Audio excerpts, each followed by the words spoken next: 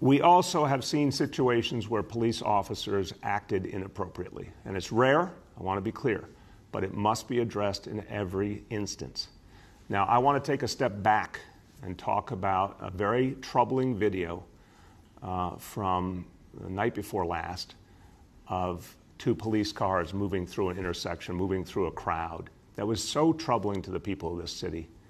And I spoke to it, and I spoke from the heart about what I saw, but what I also knew had been happening in that day and the day before, including very dangerous situations where the lives of our officers were in danger. And I tried to express that reality while also saying it's not acceptable for a police car to ever move through a crowd. I don't think I expressed it as well as I should have, so I want to try again to help the people of this city understand. There is no situation where a police vehicle should drive into a crowd of protesters or New Yorkers of any kind. It is dangerous. It is unacceptable. This was an extremely aberrant situation. And there were extenuating circumstances, I believe, because of incidents that had happened earlier. And I understand why the danger that there could have been a much bigger conflict there was looming. But it is still not acceptable for our officers to ever drive into a crowd. This incident is under investigation as we speak, both within the NYPD and by the independent review that I have set up with our Corporation Counsel and our Department of Investigation Commissioner.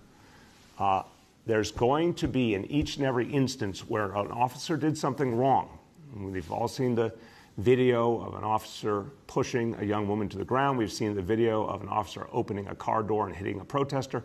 All of these matters are under review right now. They need to be speedy reviews. Discipline must be meted out in any case where it is merited.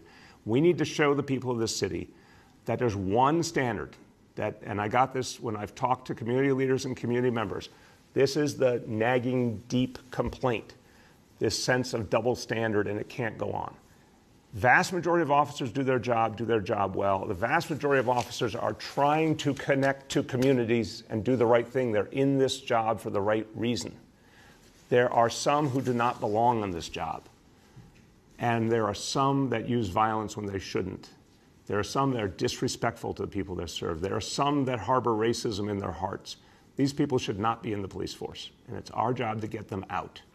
So any situation where an officer does something, even in the context of protest and a tense situation, they do something offensive and inappropriate, there must be immediate investigation, there must be the appropriate penalty, and that penalty can include all the way up to being removed from the police force.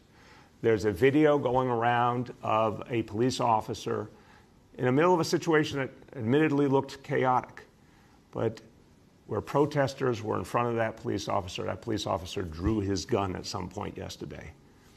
That, to me, seeing that video was absolutely unacceptable. Now, I don't know all the circumstances, and we must know all the facts. There will be an immediate full investigation of that incident.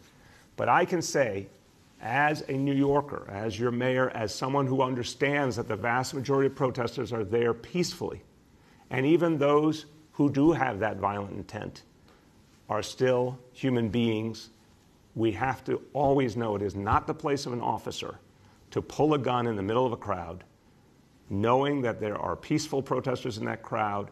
That is unacceptable. That is dangerous.